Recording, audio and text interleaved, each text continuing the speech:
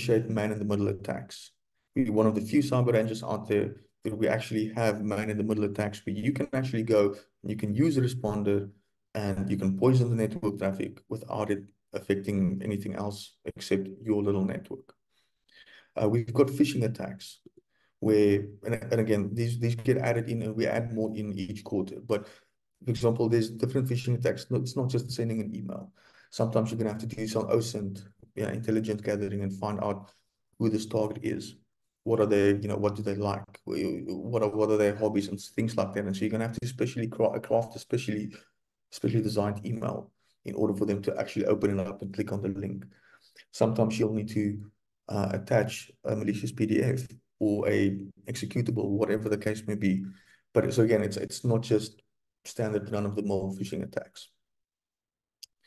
We've got supply chain attacks. We've got web application attacks, CVEs. So here we have all the CVEs, that in the past 24 months or so that have come out that are fair, mid-level to high impact CVEs. So you're not going to find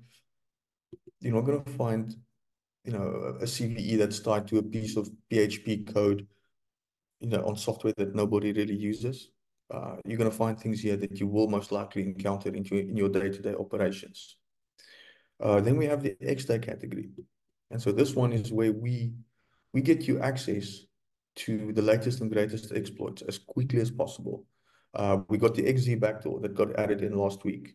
That's a fantastic example. I mean, the whole XZ backdoor thing, it gathered some steam and momentum last weekend or the week prior, and we basically got it in here as quickly as possible. And it's usable. You can exploit it. You can experience how this works. We provide all the necessary public keys and so forth that are needed. And then we also have a unique one here, the Engine X UI, which was, for lack of a better term, a 0 day until a couple of weeks ago when the author actually went and got a CVE assigned.